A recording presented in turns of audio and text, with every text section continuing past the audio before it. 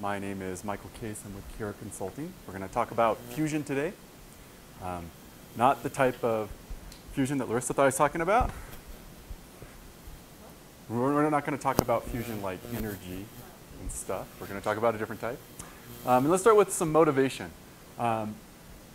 If you're in the modern C++ techniques session that I gave last year, some of this will look familiar. We're going to calculate the distance between 2 points, but this time we're going to be a little smarter. We're going to actually use a tuple to do it. And so we have two tuples, with this A and B. And they're defined as a tuple of 2 ints. And we have another that has 3 ints. And the idea is that we want to create some algorithm that can calculate the distance between these 2 points, irregardless of the dimensions. So let's go ahead and step through this. We want to just be able to call distance, have it all work. All right, we've seen this common form before of calculating distance. Works out to be that we're going to take the like axes, the difference, square them, sum them up, and take the square root at the end. So let's look at a distance algorithm. We have our distance. It takes in 2 points, P1 and P2. And the first thing it's going to do is it's going to look and see what? Tuple size. Yeah, but they're the same size, right? Because if they're not the same dimension, we're not going to pretend like we know what to do at all. And we just want to static assert and get out. If they are the same size, let's go ahead and do something. And what we're going to do is we're going to construct this Pythagoras, giving it the types, 0.1 and 0.2, the total size, and then we're going to call apply, passing in the 2 points. Does this look like a common pattern that people have seen or not? Oh boy. Okay. If we get to the, thanks, right. Let's continue on. We'll see how this works out. We're going to get some accumulated result. And at the end of that accumulated result, we're going to take the square root of it and return that. And we'll have our distance. And for our time being right now, we're going to call this generic enough. All right? So what would Pythagoras might look like? Well, it might look like this, where it is a struct in which it has 3 template parameters. The first 2 are the types that we saw. The third one is this int that has the dimension. And the apply. The apply is a static. We're going to pass in 2 points. And we're going to get, based upon the dimension we passed in, the dimension minus 1, we're going to get that value out of the tuple, right? So get 0 would get me what? The first element in the tuple, right? We're going to do that for each of the tuples. We're going to take the difference, assign that to d. Then we're going to take and say d times d, because we need d squared. And we're going to instantiate another Pythagoras, giving it, instead of d this time, d minus 1. How many people were in the tuple talk just a little while ago? OK, so my guess, I missed it, but my guess is there's probably some recursion going on in there in order to walk over tuples. Yeah? All right, so that's all we're doing, right?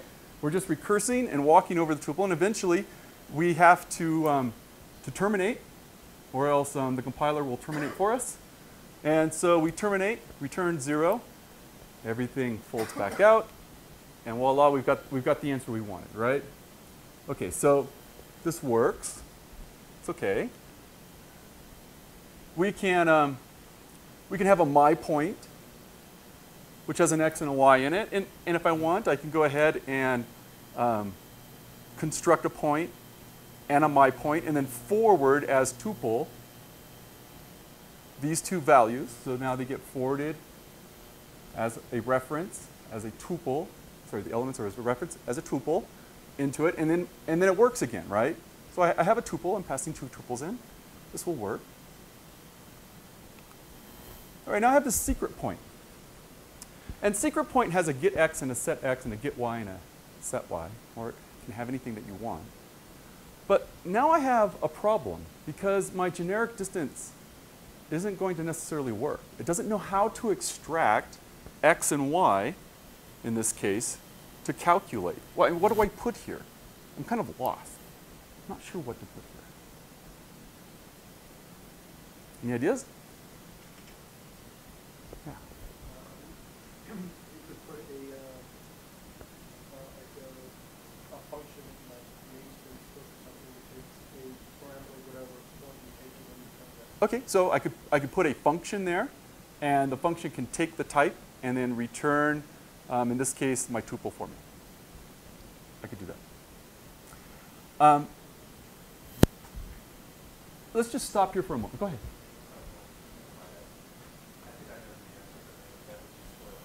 Don't spoil anything yet. Let's just call this a failure at the moment and move on. All right, so here's our distance. And that thing, to me, looks a lot like maybe a fold or an accumulator, right? And the Q and the P are the elements from the series or the dimensions of each of the points. And so this looks like a convolution or a zip.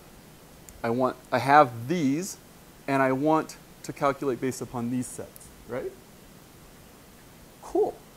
Because standard template library comes with all kinds of really neat algorithms and fancy things for us to do stuff with. So let's go see what we can do with a tuple.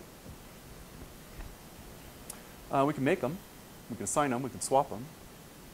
And we can tie and forward and get things out of them, and we can compare them. And we can get the size and maybe the element type. Okay, we're kind of lost, right? This is not really great. How many of you, this is like the age test, remember the days before STL? All right. How many of you remember the days before you knew about the standard template library, containers, and algorithms? How many of you don't use standard template libraries and algorithms now? Okay, good. You just have to ask. So life was really horrible back then, wasn't it? You kept writing your own algorithms. You kept making your own containers. You kept trying to figure out ways to iterate over things. It was horrible. And so somebody standardized this for us, and we don't have to do it anymore. Well, where are iterators, ranges, algorithms? Where are our fancy things that we can do stuff with tuples? Because, at least from my point of view, the tuple interface is lacking. There's a lot to be desired. So we lucked out. We have Fusion. So Fusion provides iterators, ranges, algorithms. It also provides a variety of different containers, lightweight views, functional features, sequence adaptation, extension mechanisms. Think of Fusion as the STL for tuples. It gives you the stuff that you want to be able to take compile time and run time, fuse them together, and be able to work with tuples again, which is what that says. So let's redo this, and let's use Fusion this time. Our points look identical. This slide is the same slide. Nothing's changed. All right, let's calculate our distance again. So our distance algorithm is going to change a little bit. I'm going to use this result of size value. This is the Fusion way to figure out what the size is. I'm going to create this zip type, which is just a vector. This is a Fusion vector. We'll get to what that means in a moment. But it's a vector of a reference to the 2-point types that come in. And here I'm going to ask for a zipped view of the two sequences that got passed in. So I have two tuples that got passed in. Please give me a view of the two that are zipped now. So if I was to iterate over that view, I have the zip as opposed to two tuples. And I want to fold. So take that sequence, fold on it with an initial value of 0. And what do I want to call each time? Well, of course, Pythagoras. So our Pythagoras is going to change slightly. It's a little easier now. It's just an operator. Yes?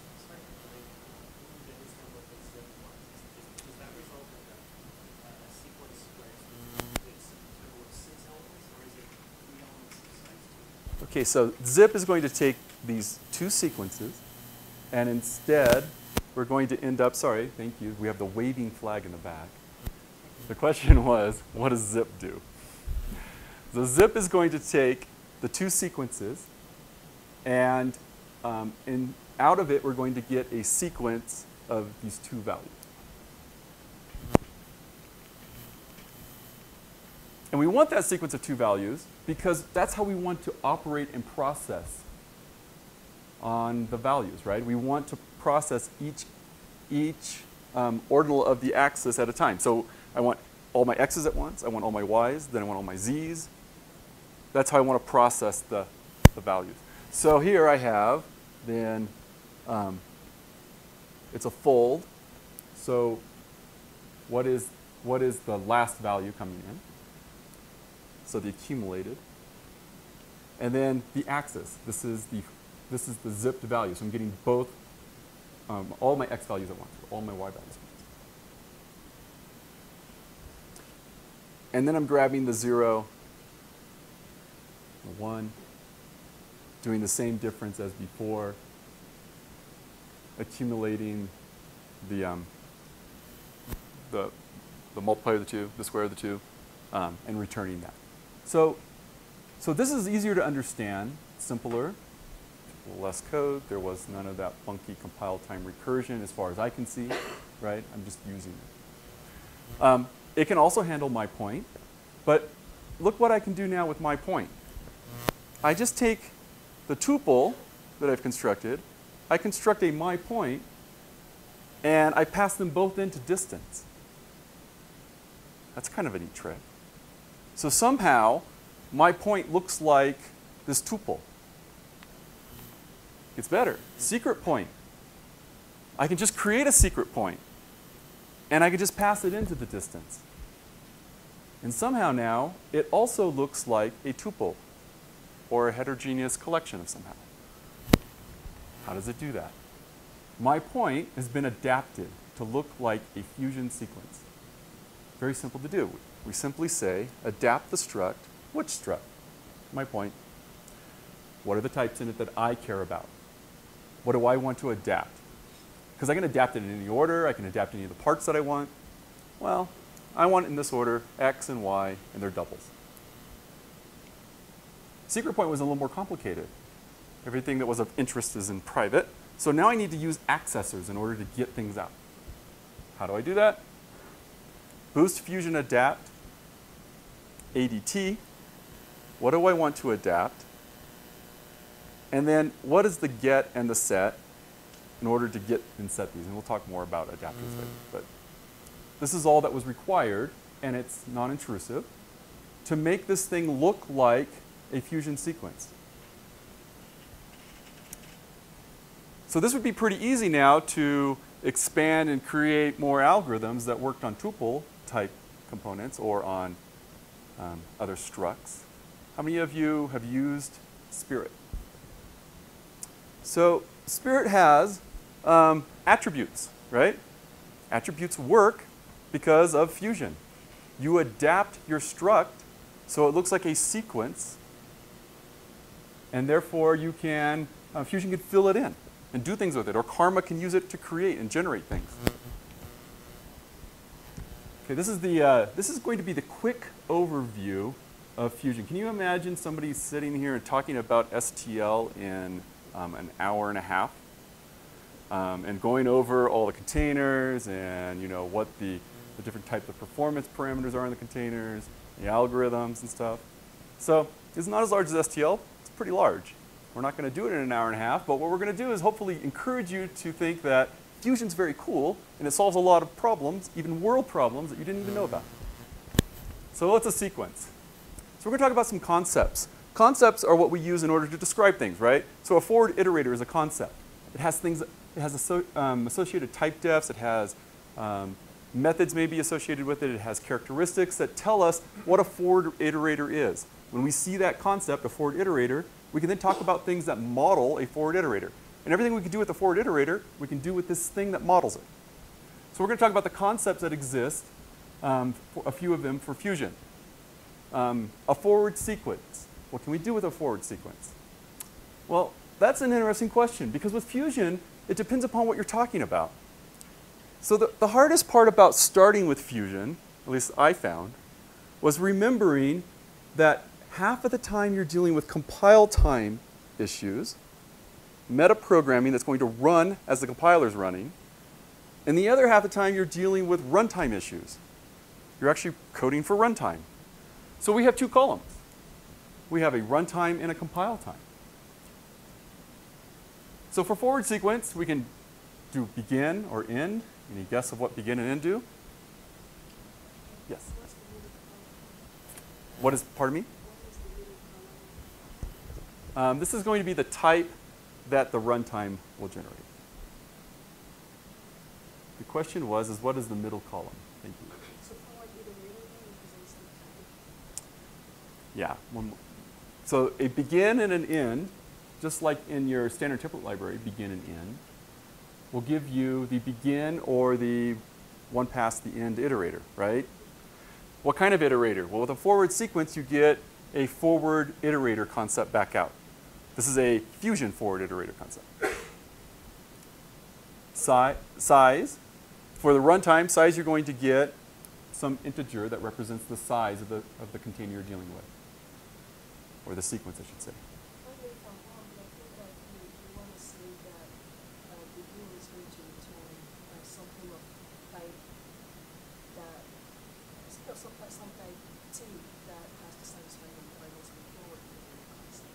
Yes, but as it is, it doesn't fit on my slide. The question was a big, long question that I should have on the slide from the lady who actually knows everything about concepts.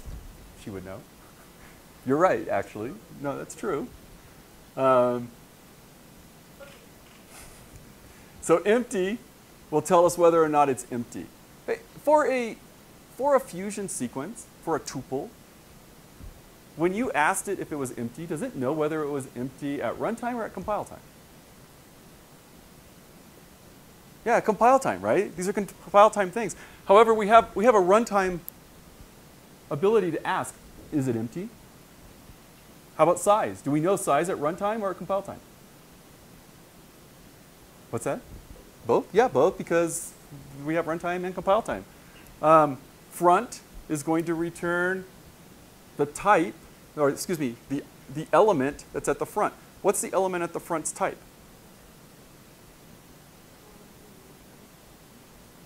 It's the dereference of the forward iterator value, right?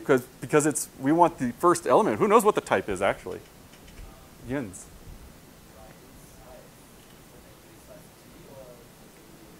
No, actually, I think it's an integer and not size t, but it just so happens that the author of this amazing library is sitting up here in the front. Joelle? Does size return int or a size t? Oh, it does. So that's actually correct. It returns an MPL int, which is convertible to an int, which is why it's an int and not a size t.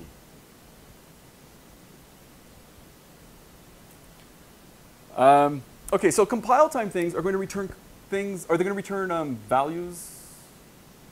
They're going to return types, right? Because we deal with types.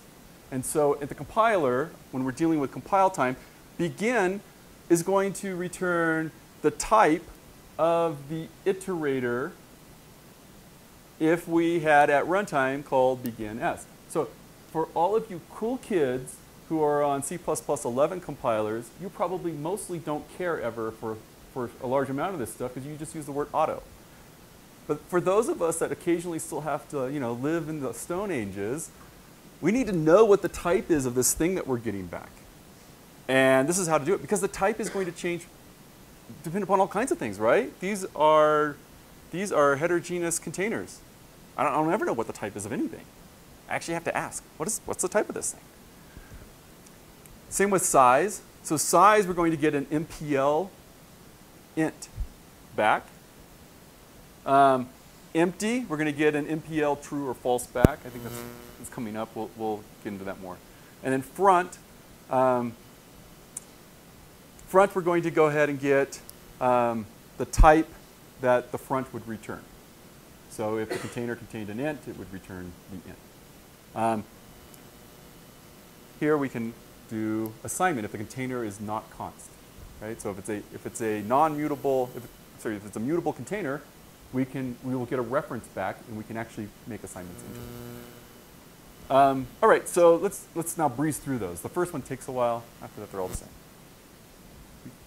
Adding to forward sequence. Bidirectional add to forward sequence. The begin and the end, we're going to get bidirectional iterators back. And back is going to return the last element in the sequence. Looks a lot like your standard tuple library, right?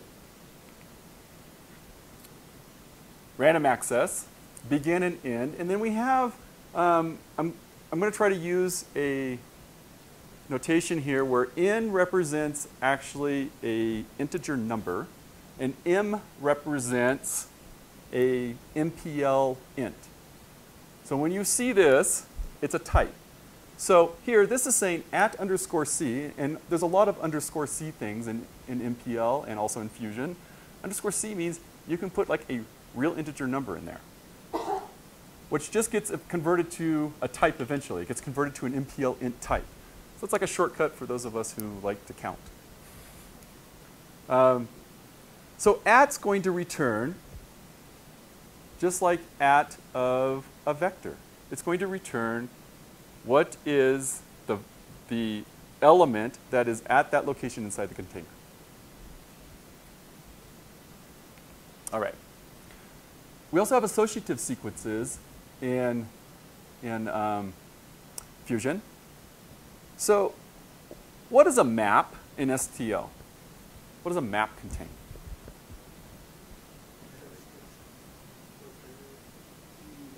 Okay, pair of key and value. So that you can go ahead and put the key there and you can get the value back, right? What is a set then? Sets contain just the values. That is a key.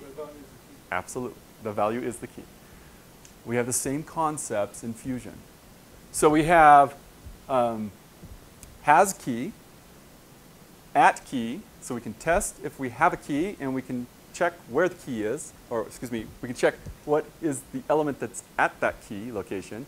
And the key, because we're talking about Fusion, which is half compile time, half runtime, the keys are types. You put a type in, and you get a value back out. You put a compile time thing in, and you get a runtime thing out. And based upon being able to put compile time things in and getting runtime things out, this is going to be a really powerful thing that we're going to use here in a bit to build up, hopefully, your imagination of how you can solve amazing problems. So at compile time, we have one additional thing, which is this value at key. At key is going to tell me the type that got returned from at key. If it is a non-mutable, excuse me, if it's a mutable container and my at key would have returned an int, I'm going to get what's in that container spot is an int. I would have gotten the int as a reference so that I can mutate it. But if I really want to know what is the value that's in there, the value type itself, not what I'm going to get back, I ask value at key. And you'll see this pattern is going to pop up a lot. Value at. Okay, there are all kinds of things we can do with containers, just like, or with, excuse me, with sequences. Just like there are all kinds of things that you can do in the standard template library. You can probably look at this list and know what they're going to do, right?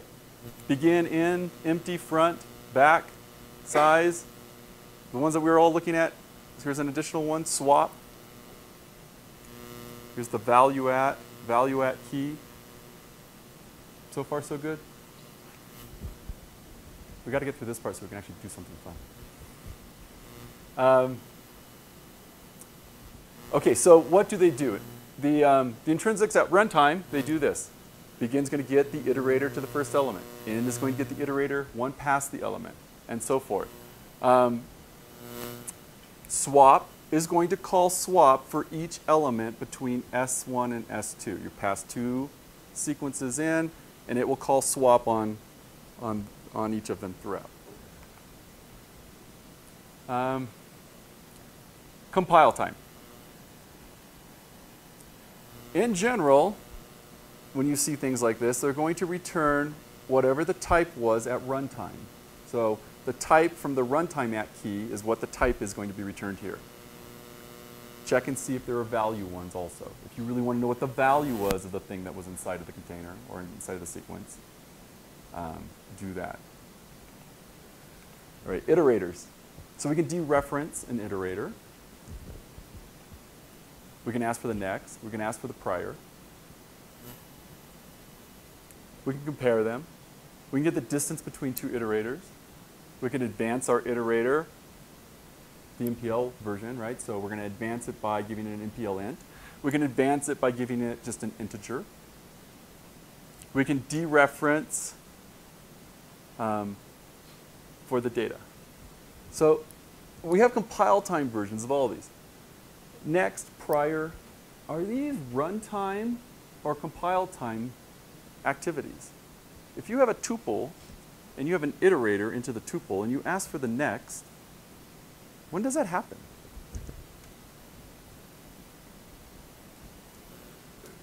Yeah, it has to happen. It has to happen at compile time. Because you have this heterogeneous container, and types exist in compile world. They don't exist in runtime world, not really. The only thing that you can get for next, in order to know what type it is, how to get it out, everything you need to know about it, is the fact that it happens at compile time. That same recursion that we did in that first slide, and you probably did a lot of in the Fun with Tuples talk, it's happening for you, or something like it is happening for you behind the scene. And so you get to deal with the library. Fusion deals with it in a mental model that we already have with these containers. You can dereference them using the star operator, and you can also compare for not equal. All right, so we've been talking about sequences. There are lots of things that can, or there's two main classifications of things that can be sequences, and one of them is container. So just briefly, we're going to look at containers. We have, just like in the standard template library, we have a series of container types. They have different performances. They have different characteristics. You pick them based upon what?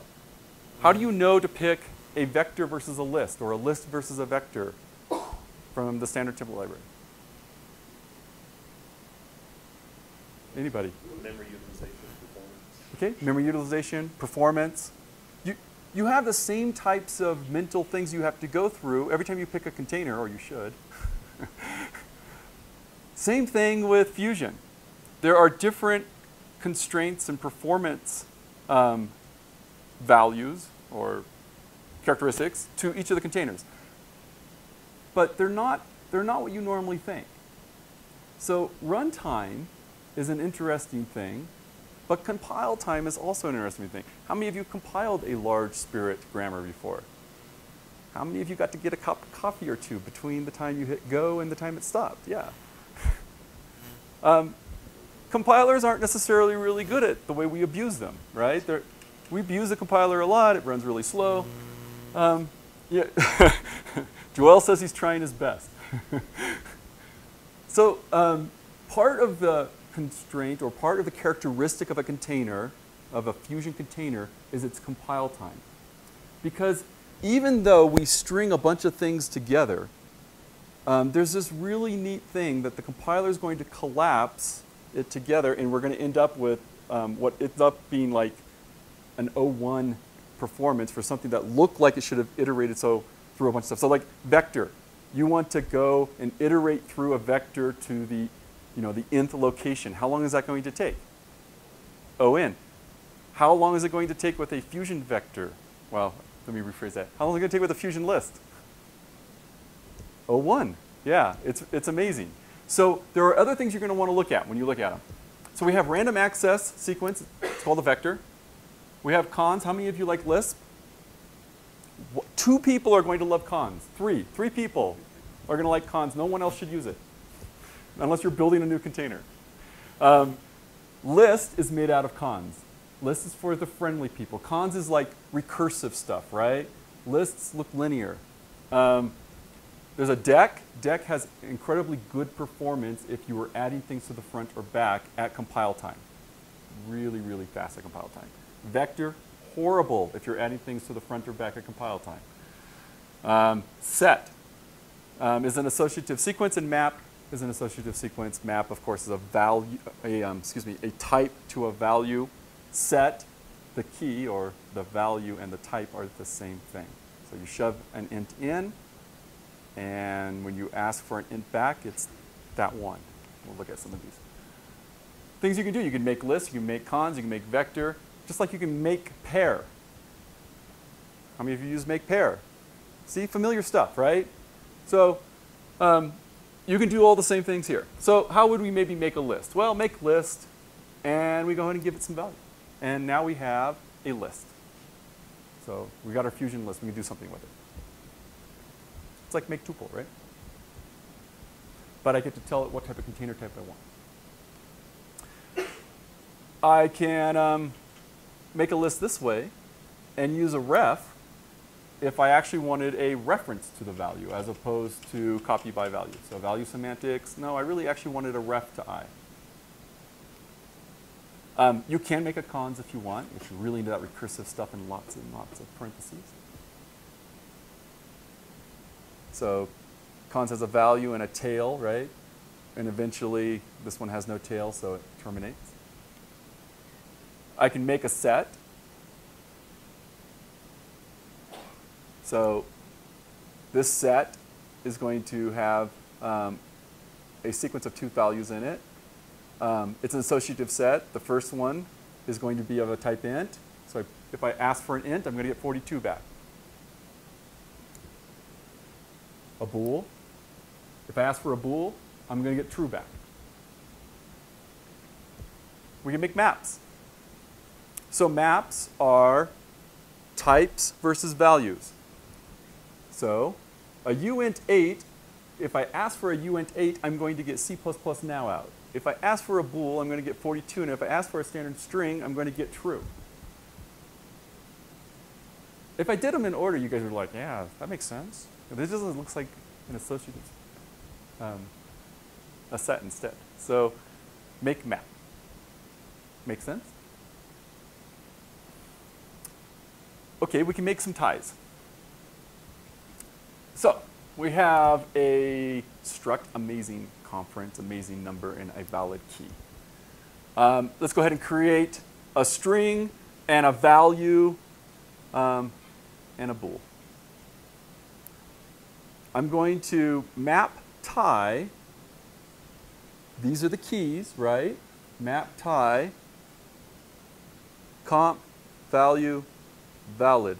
This is going to create a sequence, in this case, an associative sequence, of references to my initial values, just like a tie normally does. But this tie now, I can say at key, valid key, giving it my sequence, equals true. This is going to set true to the bool valid. So gave it a type, get my value back out, and now I can muck with it. What's my value? Well, my value is a reference to valid. Why is it a reference to valid? Because valid is the third argument here, and my third key is valid key. All right. There's all kinds of meta function stuff too on the other side. Functions for converting containers. If you have a container or you have a sequence, you can actually say, that's nice, but I really would like it if it was this other type instead. You have a list.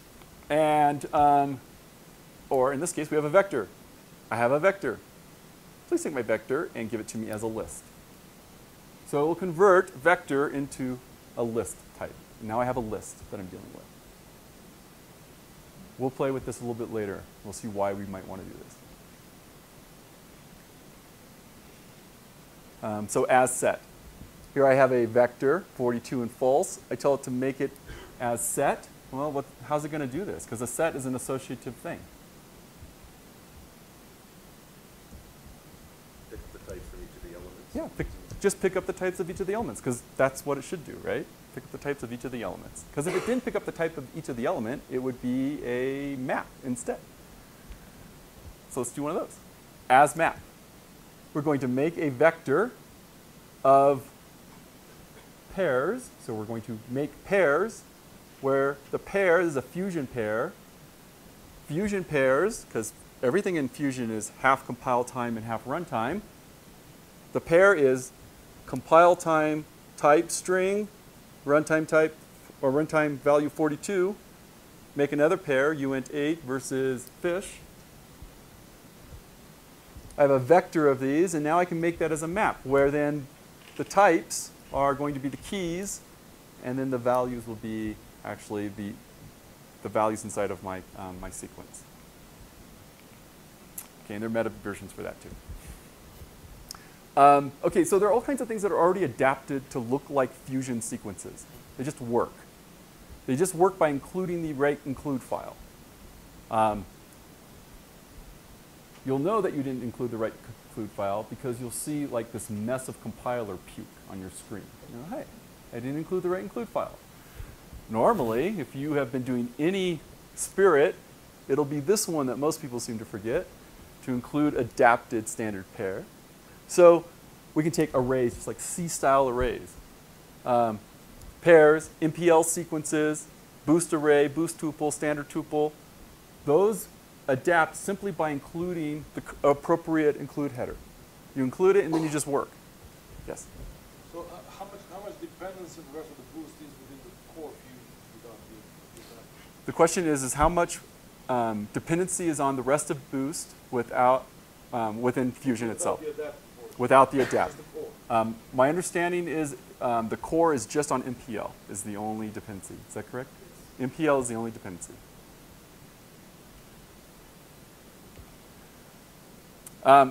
These we'll talk about a little bit later, though you've already seen some of that, right? How do we adapt a structure, or how do we adapt some arbitrary data type? Well, we adapt them by using those macros.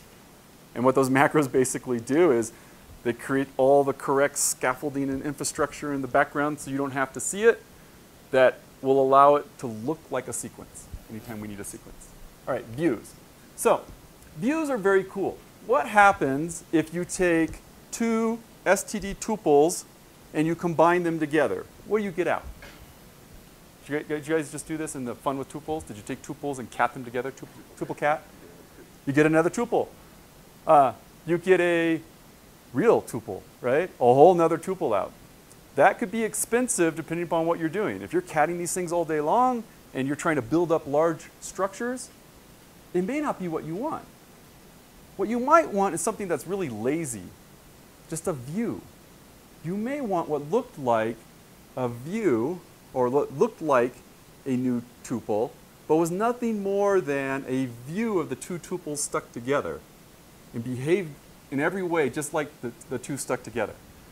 That's what a view is. So let's pretend I created a view of this container in which I filtered it so that I only wanted the types that were ints. Please give me what looks like a new sequence. It's a view. And when I use it, I just want to see the ints. Well, what happens is it's very lightweight. It's nothing more than references into the actual real container. All right, so here, Let's go ahead and make a vector. C++ now. 2013. Awesome, of course. And true inside of a dec. So we have two types. We have a vector and a dec. And now I'm going to say join them. And now I have a view.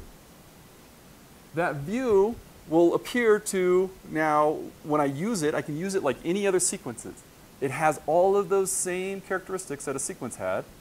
We'll look at what those types are. And I can use it anywhere that I'd use a sequence. And it'll do the right thing. It's very lightweight. So there are still two containers. Let's say, though, let's say that these are going to go out of scope. Bad news, right? You want to return something. I really want to, at some point I've done some work, and now I want to take, let's say this one, which is only the ints that were inside of my container, and I want to return that somewhere. How would I do that with a view? Because I'm going to lose my references, so that's bad, right? Can't do that. As vector. As vector. I simply take and call as vector on my view, which behaves as a sequence, and what I get out now is a vector that is a copy, a real vector, of what that view was.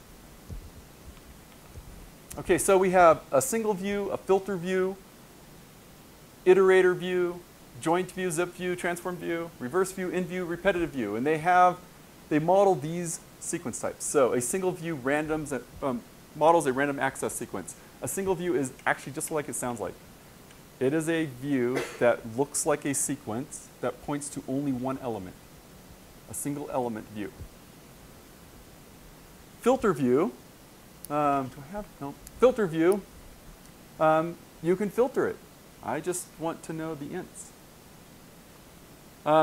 Joint view, we just saw that. Zip view, we used a little while ago, right? That's how we got our Pythagoras to work. Transform view, make it look like something else. Reverse view, let's do it the opposite way. In view, this is kind of cool. You can give it a vector of integers that are how you would like to access it. So, you know, I have this container, and I'd really like to access the container, the third element, the seventh element, and then the fourth element. And so now when I iterate over it, that's how it iterates. And then repetitive view. How many times would you like to see the same thing over and over again?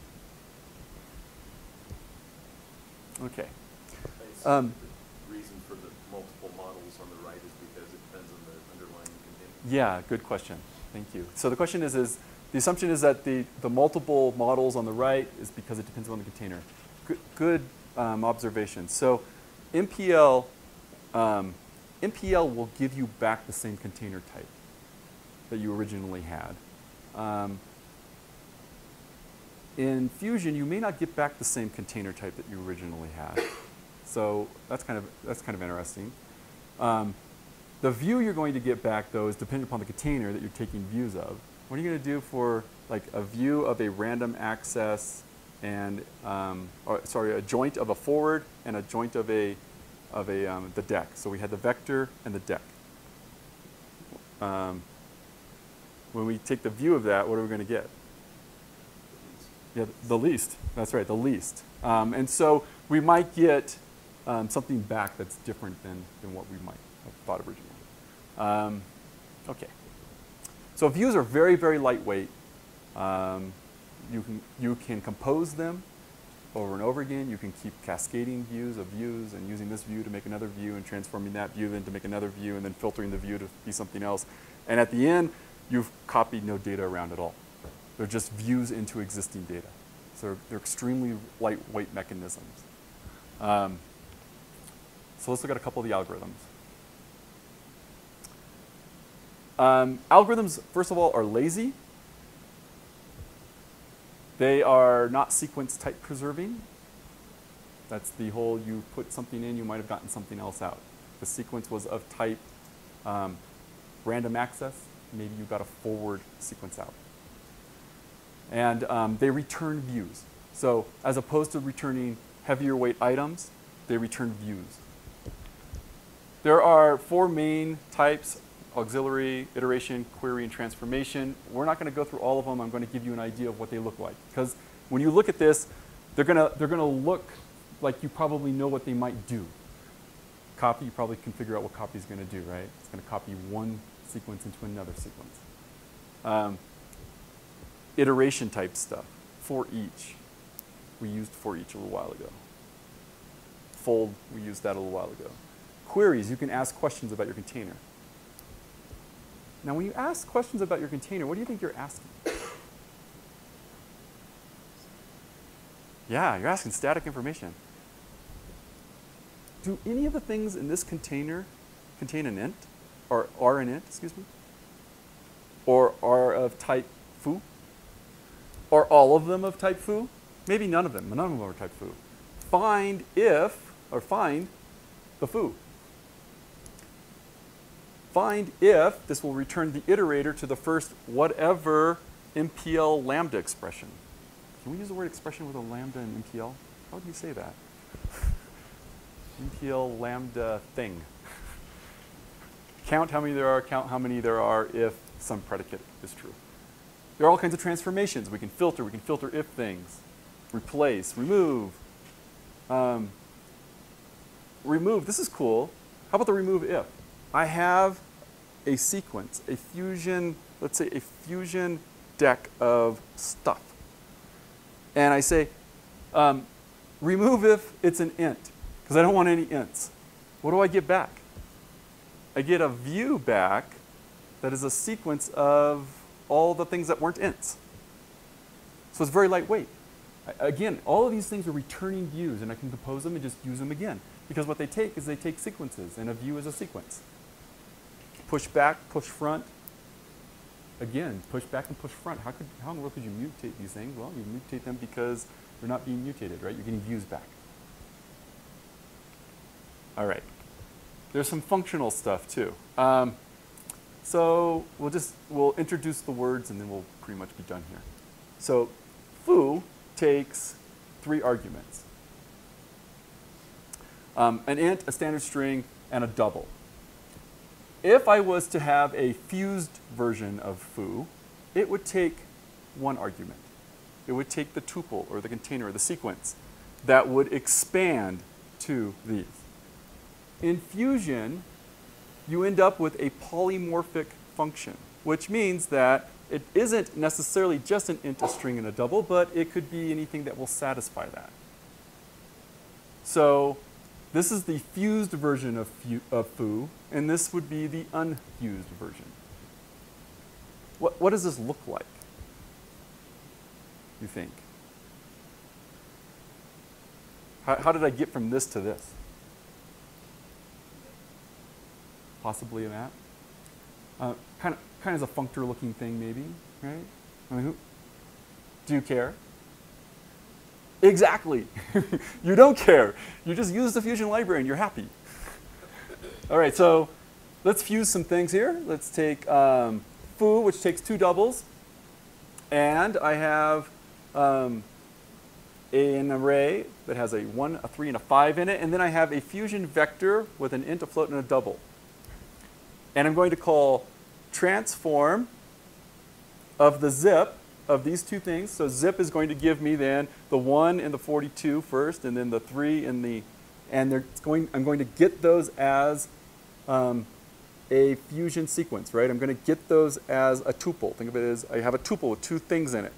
Well, now I have a tuple with 2 things in it, and I'm calling into foo that takes double double. That's not going to work out real well. So what do? I just say make fused. Make foo fused. And now foo, the result of this,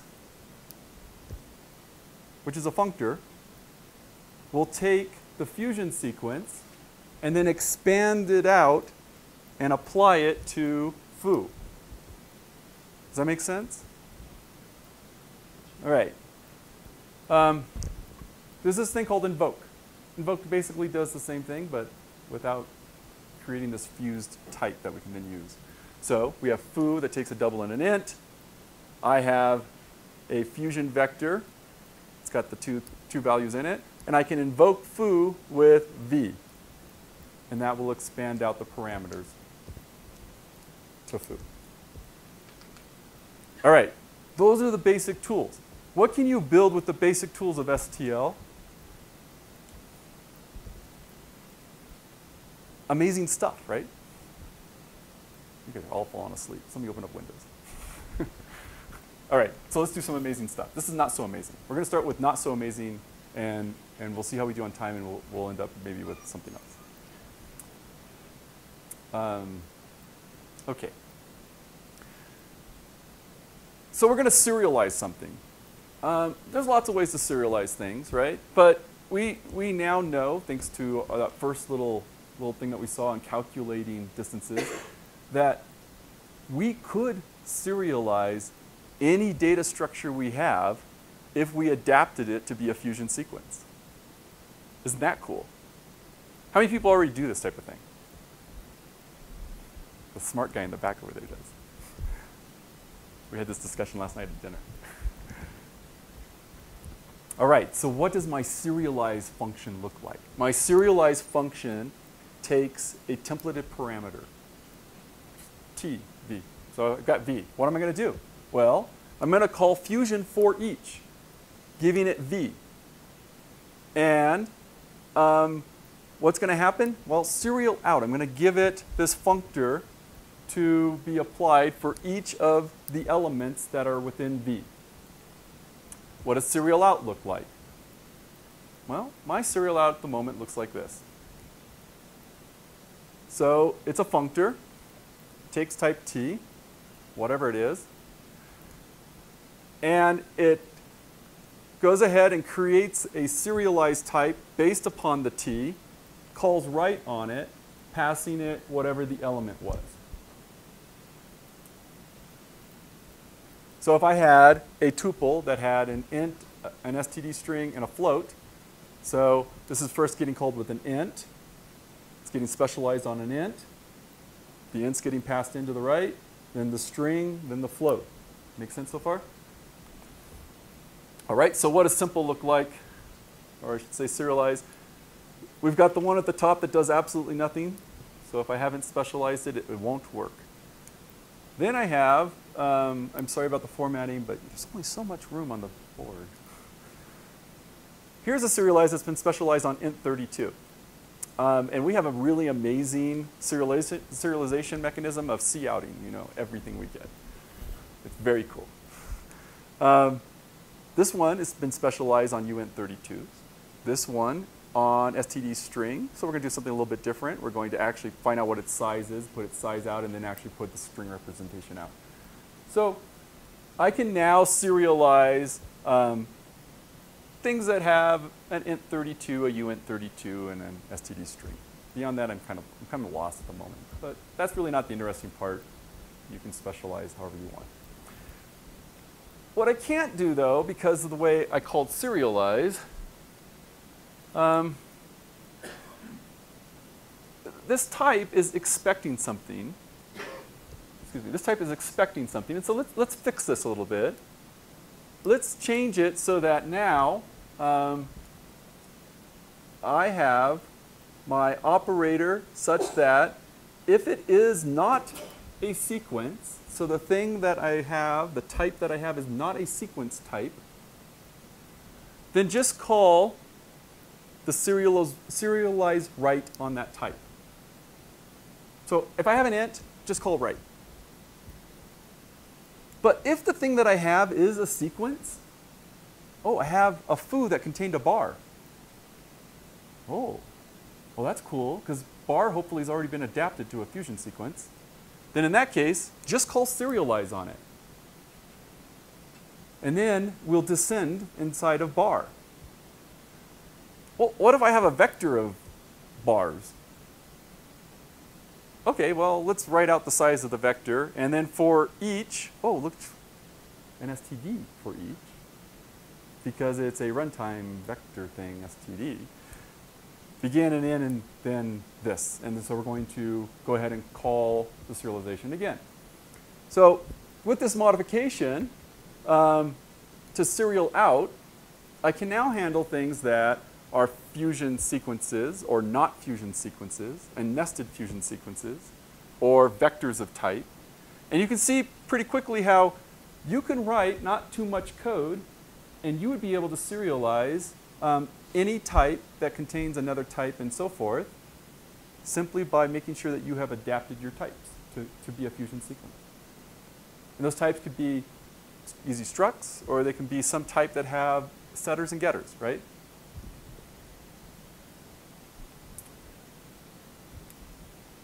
All right. Let's go through another example here. All right, so I have this vector. We've seen this already, this idea, right? A vector of here an int and a string, literal. And I'm going to invoke do something, giving it the vector. And that's going to expand out.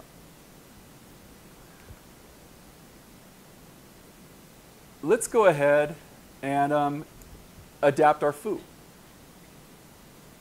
So foo contains a string, an int, actually two of them, and a double. And notice what I did with the adapt. When you adapt something to a sequence, a Fusion sequence, you don't have to adapt all of it, and you don't have to adapt it in the same order. It doesn't matter. You adapt it however you want. In fact, if you want to repeat the same item multiple times, go ahead. So I've adapted foo with I and then S. So if I was to iterate through these, I'd first see the I and then I'd see the S. I'm going to give it, I'm going to create a foo with CPP now 42.8, 1.234.5, and then I can invoke it. Yes? When you adapt, do you lose the other members of the struct, or is it a copy of the struct? No, so an adaption is, the question is when you adapt the struct, do you lose the other members, or is it a copy? An adaption looks a lot like a tie, those ties that we looked at earlier. It's looking into the struct.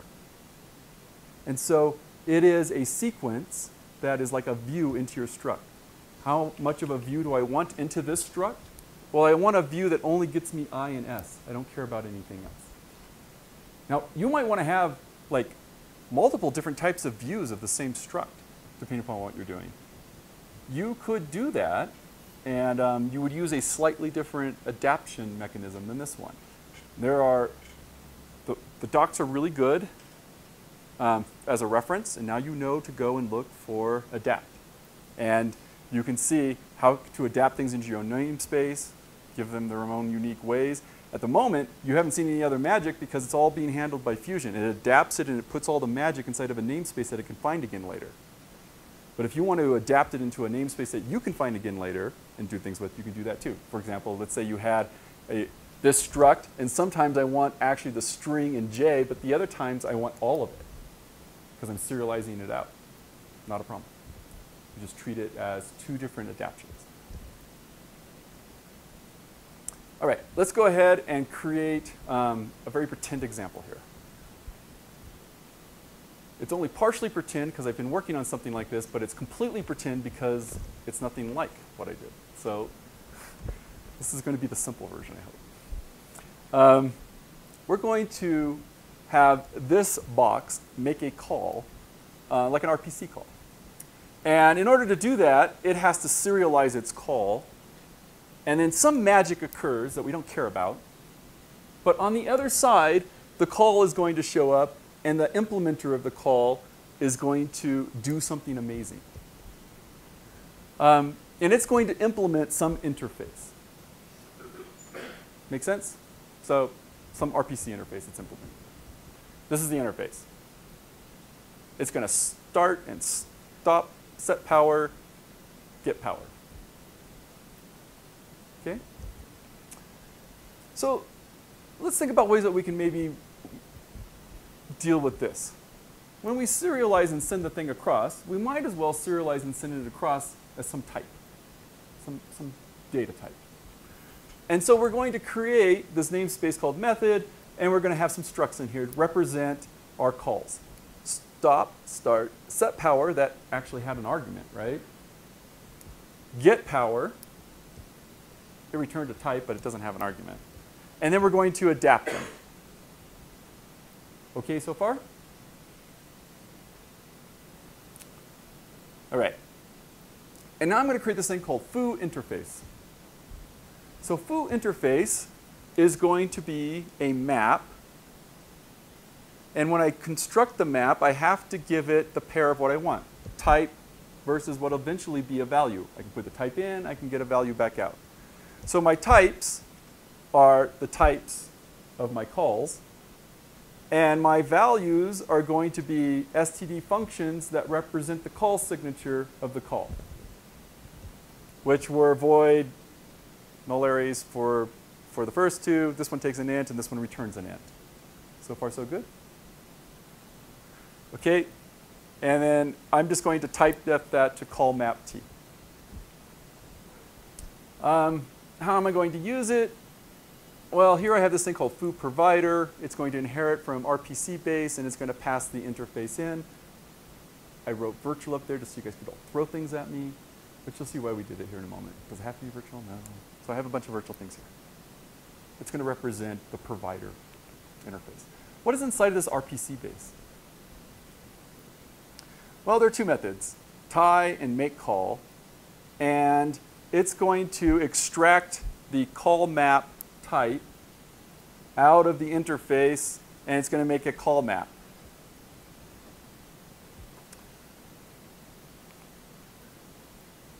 Tie is going to allow me to tie one of the methods based upon its type to some function that I want called when that type is seen. And how does it do that? Well, that's easy. It just says at key. What is the key? The key is the method type. I give it the map, and I assign that to the function value. So remember, I have this map. The keys are types, and the values are what? Yeah, std functions that represent, hopefully, then the functions that I'll call when I see that type. All right. The magic box, that magic thing, is going to somehow call make call when it sees types. And it's going to call make call, passing it this method, this templated method, which is the type that we had. So this is a mess, and we'll make it cleaner later. We want to know what the function type is that's being stored at the location for method.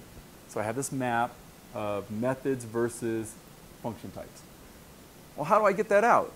Well, I use result of value at key, the map type, and then the key, and I ask for its type, and now function t is a type def to the type that's going to be contained at that location inside of the map. This is for all you poor people who don't have C++ 11 compilers.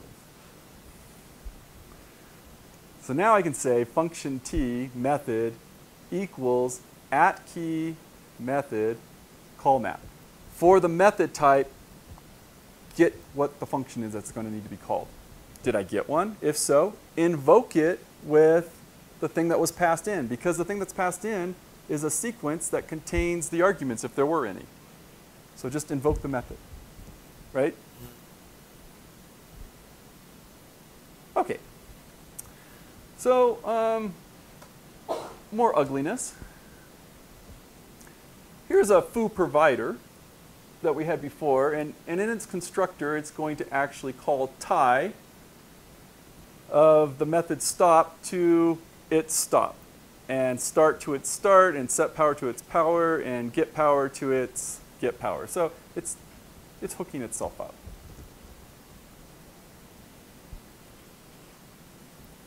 Completely ugly.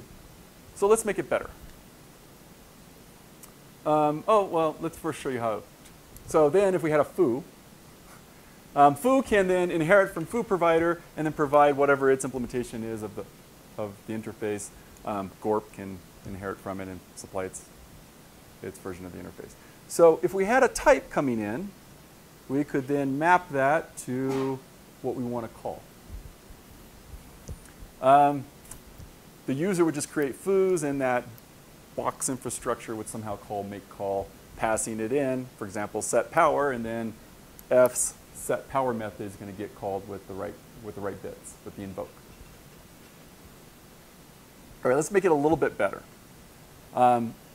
So you probably saw how that worked, but it looked ugly from a user's point of view. And there's a lot we could do to make this better, but not in the amount of time we have remaining. So let's just look at one thing that we can do to help our interfaces become a little prettier, nicer to use. So here we had this thing with methods that were described as structs. And then when we did the mapping, we put the signatures far away from where the methods were. And that was kind of ugly. So first off, this isn't going to work real well. This is a maintenance headache. So let's just do something not quite as ugly and put in these type defs inside of our structs. So now stop, while it doesn't contain any members, it does contain this type def that tells me what the signature is for the stop call. What's the signature of the start call? Oh, get power finally has something useful in which we now know that returns an int. Now what does our foo interface description look like? Our interface description now looks like an MPL vector. An MPL vector. Back to the last slide. What's with the int% and set power? Set power takes one argument. But so that pick one argument of what? Okay. We adapted it to a fusion sequence earlier. All right, So when it gets invoked with this thing coming in, when we invoke set power, it will. I have to repeat your question. The question was, what's the deal with the int% inside of set power? And this, the structs represent not just the methods, but they're going to represent the data arguments that are going to be in the call. And they've been adapted. Sorry. Okay. Okay, so now my interface is a little easier to look at. I can describe an interface as being nothing more than an MPL vector of types. MPL vectors are collections or containers. It's a vector of type-only information. That's what the MPL library deals with, just types only. So this is all going to go away later, but right now I can describe types. It's got these types. Those types represent my interface. Or another way of saying it, these methods represent this interface. This looks the same, but I call this instead of an RPC proxy now. So we're going to use it a little bit differently. All this looks basically the same, except this became a little easier now to deal with. It was a joke, but you haven't seen it yet. So call map T represents the same map, the map of the type versus the function that I want to call. How am I going to make one of those? Well, it ends up that I have all the information I need at compile time to make one if I can use the MPL library to extract it out. So a map is what? Well, a map is type versus value, and I need to know what the values are or the types of the values I'm going to shove into this map. So let's go and create them by using an MPL transform. What I'm going to transform? I'm going to transform my interface. What was my interface? It was the types. It's going to make a pair out of the placeholder is the first item, which is the type. So for example, stop, then start, then set power. So make pair, because when I have my pairs for my MPL map, they need to be type versus value. And then some magic here to get the call signature out of the type. And once I have this transform, I'm going to call it my call map definition type. And now, remember, one of the things we can do is we can make compatible, we can make fusion sequences out of MPL sequences. So I have a fusion sequence when I get done with this that's going to represent pairs of types. And I'm going to say, take that MPL sequence and convert it into a fusion sequence by saying as map. So take that, take this, and make it into a map. Now I have my call map type, and this will happen at compile time. Call sig does nothing more than takes the type, looks inside and gets the call sig, sets that to type, and that's the canonical way to deal with MPL stuff. Okay. Users don't deal with this, though, right? Libraries can look ugly as long as the user interface looks great. So now my RPC proxy looks a little bit different, or excuse me, my make call looks a little bit different. I am now using a C++11 compiler, so I can use the word auto, and I don't need all that other decoration. And I can just say @key method of the call map, get the method out. Do I really have one to call? If so, go ahead and invoke the method with the arguments. Bam, it gets called.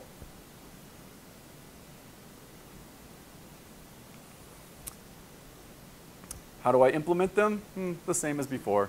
So I've got a gorp, G, and somewhere in that magic box, G make call gets called with start, and the right method gets called on it. So far makes sense? All right. I could do another thing too, though, if I wanted. I could say, I have this RPC proxy that was our type that we were inheriting from earlier. And it's going to implement the foo interface. And now I have a foo proxy.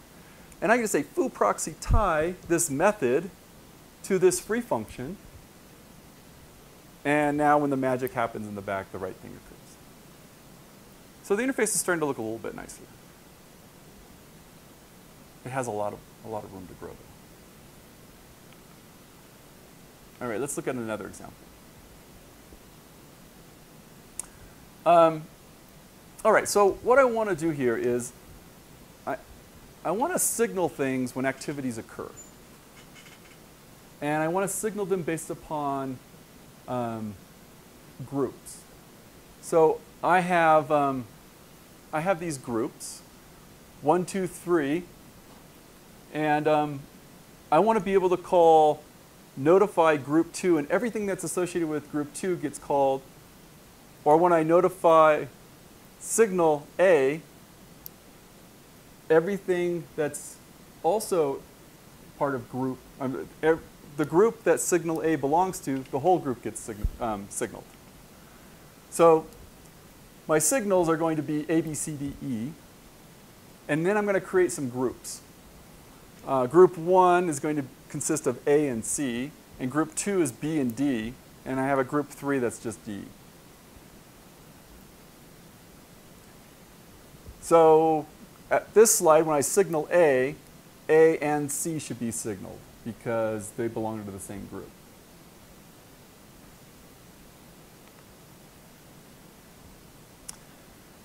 Okay, so I have this signal combiner that takes the group. What was the group? Well, it takes the groups, plural, multiple groups. All the groups that the signal handler is going to deal with.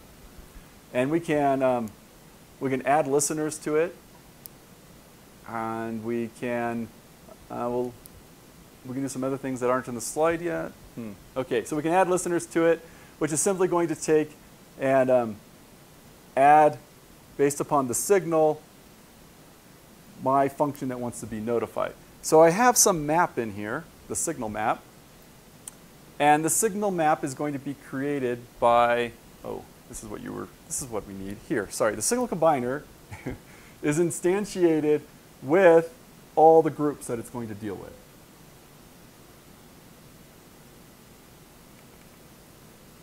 So these are the groups. I somehow need to flatten these groups out because what I really want is a flat map. I just want a map of all the types versus then all of the people who want to know about that type being signaled. So I'm going to flatten it out, and I'm not going to show that code. And then we're going to make a pair based upon the type, and then just some std func that's a void and off the screen. And now I have my signal map. So I have a map based upon all the signals that were contained in any of the groups. The groups all got flattened out. And so I have an A and a C and a B and a D and an E. And those are the keys, and then I have some set of values. Okay, and so that's my map. Adding a listener is as simple as then adding it in based upon the signal. Notifying the group So I can notify a group, notify group C, or group 1, excuse me, notify group 1 that we're going to go ahead and signal everybody in group 1. I'm going to do an MPL for each. MPL for each, remember groups are what? They're a vector of types. So a group was nothing more than a vector of some types. It's going to, for each type that's inside of that group, it's going to go ahead and use this as a functor. So it's going to call this operator. And this operator is going to do nothing more than take the signal that it gets, which is the type, look it up out of the map, get the function that wants to be called, and then go ahead and call that function. Yes? What happens when you were flattening the map? What happens if you had the same signal in more than one group? That's a good question. So the question is what happens if the same signal was in more than one group? The answer is when you flatten it, it shows up more than one time. And in the Fusion sequence itself, or the Fusion map, the associative map, when you build it, it's going to be there more than once, which is surprising the first time it happens to you. Because you think of maps as having only one of those keys. So it's partially up to you to make sure that you don't insert more than one. The compile time overhead of checking to make sure is horrendous. The other half of the problem is if that same is in multiple groups. So if E was in groups 1 and 2, can we notify both 1 and 2? Is there another way to do it, right, on the notification side? So from a map point of view, what happens is if you put in an int and there were 2 ints inside of it, you're going to get the first one back up. Slightly surprising.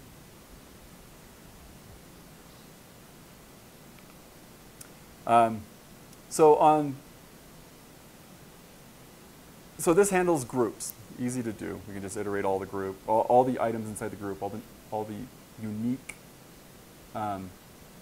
elements inside the group, and notify each one of them. But if I notify a signal, what I really want to do is I want to say, what are the groups that signal belongs to, so I can notify everyone in the group. And so I can do that with find if. And as Rob pointed out, this could fail if the signal belongs to multiple groups. You would solve this instead of using find if, because this fits on one slide, with a filter instead. And then you could get all of them out, all the groups out, and use it that way.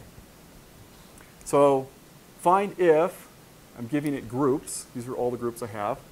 If it contains whatever my signal type is, that's going to create a new type, an iterator to it. I can now take that iterator, dereference it, because this is the group itself that contained the type. And then I can notify the group, and everything's notified. Yes? Is it possible to run back just change my one group? Let's say one group wants to write from 6 The question is at runtime, can something unsubscribe from being in a group? And with this scheme, no, because these are built at compile time. Yes?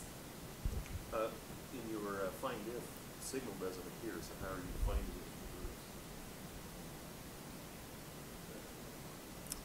in groups? MPL1, is the group value. Maybe it's sick. There's even a specific missing. You don't have enough information. You got a comment again, but It's off the side. That's a great question. The question is how can you find a signal in the group if there's no signal? So groups is the collection of all groups. So it's a collection of MPL vectors. When I look through those, what I'm looking through then is I'm looking through an MPL vector one at a time, all the MPL vectors. And then the placeholder then is the vector that I'm looking at. And what's off the screen and you can't see over here is the signal that came in. And if the signal is contained inside of that group, it will result in true, and find if will then result in an iterator for the group. Thank you.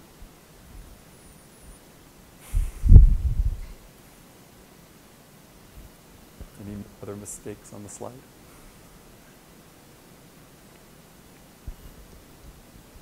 Yes?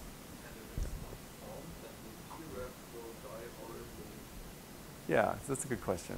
What happens if it's not found? So you would hope that if it's not found, you will end up with some compiler error that makes sense. Because all this is happening at compile time. It's unlikely that will happen. We'll probably end up with a bunch of spew that at some point you'll go, type such and such is not in MPL vector or whatever, or it's in there. Yeah. Compared to n. So it's static assert compared to n. That would have been nice. So Joel's suggesting that if there was a static assert to compare it to end before actually dereferencing it, we would be okay, which is indeed true. All right. So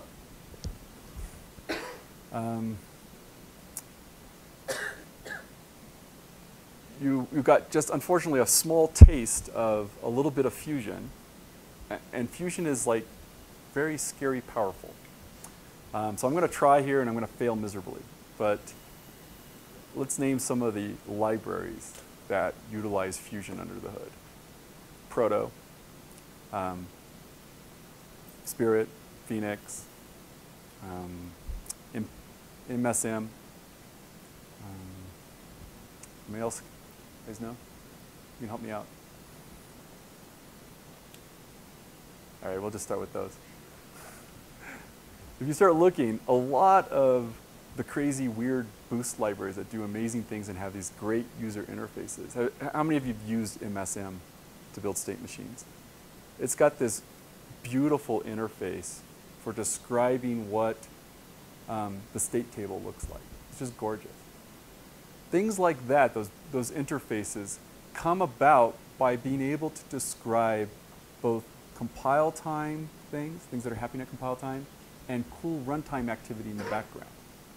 And Fusion ends up being the enabler for that for you. We saw, unfortunately, maybe some pretty poor examples here, but would hopefully get you thinking a little bit about the fact that if you had an STL-like library that worked on top of tuples, what could you do with it? Right? So I think for a lot of people, tuples are not maybe necessarily used a whole lot. Now that they're in the standard, they're probably going to be getting used a lot more. But they have weak support. They're like this heterogeneous container, and that's about it. But if you had all these algorithms and iterators and things that you can do with them, then you can suddenly make very rich interfaces at compile time that do neat things at runtime. Why do you want to make, so maybe this is not clear, what's part of the advantage of making cool things at compile time? One is you don't have to do as much at runtime. The whole O1 versus ON, right? Fail early, compile time checking. If you have a system that's basically more or less static or appears to be morphing around a bit, I mean, we just showed an example with signals in which sometimes the runtime or the compile time build of something, you know a lot of the behavior that has to exist in it, but you want it configurable at compile time in an easy way, in a way in which you can make some small modifications to the input into the library. Then you get this speed, you get compile time fail early, you get a lot of things that you don't get if you would use a runtime library.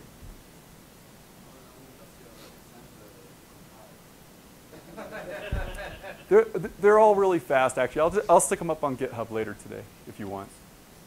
Yeah, they're all really small things at the moment, and Fusion is actually fast compile. Yes.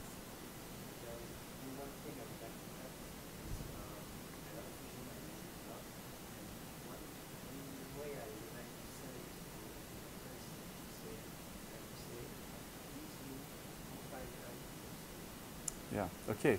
So the comment was lots of beautiful, wonderful, nice things about Fusion, and that the way that Edward likes to sell it is that it is like compile time introspection. Is that right? Did I repeat that correctly? Okay. Yeah. And so we saw some of the introspection. The serialization example is a perfect one. You could do some pretty amazing things if you had introspection, right? And you basically do by using Fusion. So I just feel kind of, with regards to the serialization thing, we do basically a very similar thing, where we use Fusion for our work code base for sending around active messages, for basically for serializing STD function and equivalent of that. It's all built around Fusion for the arguments, and for things like going through all the arguments and figuring out all the arguments serializable each one. Is this for HPX? Yeah. Okay, so Bryce's comment is for HPX, which is LSU's high-performance computing platform, that they use Fusion also for serialization and serialization of calls and for checking. All right, we are just about out of time, which is perfect because I'm just about out of slides. No, I'm out of slides. Thank you for your time, and if you have any questions, let me know. Oh.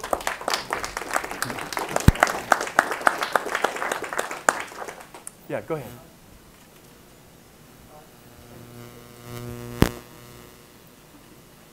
The question. Okay, so the question is can a tuple be used, for example, for a time series or for very large containers worth of information? The answer is not really. Your compiler will eventually die on you. So there are two problems. First of all, Fusion, as it is out of the box when you just start using it, it will have a limit of 10 or 20. 10 or 20 elements. I don't remember what the number is. Is it? Well, if you add the pound define. Oh, for the vector, it's 50. For other elements. And for the other element, yeah. So for a vector, it's 50. For the other elements, because they are built by creating either recursion or chains of references to other ones. Yeah, okay, and then for C++11, with the variadics, you basically can have your tuple until you kill your compiler. So however large that is. Yeah, it would be a different use case. I believe so.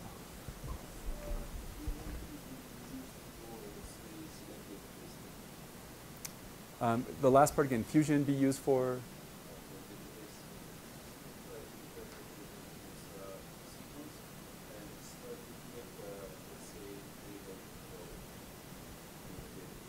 I believe the question is can a Fusion sequence be used for database select? Yeah. So I don't see why not. It will be the, but let's just add to that, right?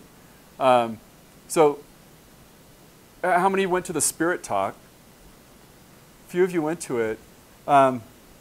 Spirit uses all these cool operators in order to create this domain-specific embedded language so that it's easy to read and look at. And it builds up Fusion things in the background to do its work, right? You could easily do something like that with SQL or whatever else it is, right? You could create it, building these sequences together, and then doing something with them afterwards. Yeah. I think it's a good question, because when you're querying the database, you're more column-oriented, but when you're dealing with the records, you're more row-oriented. So it's, this transformation is really interesting. Yeah. Okay, so the response was that it was a good question, the rows versus the columns, and how that works out with being able to do transforms. Any other questions? All right, thank you.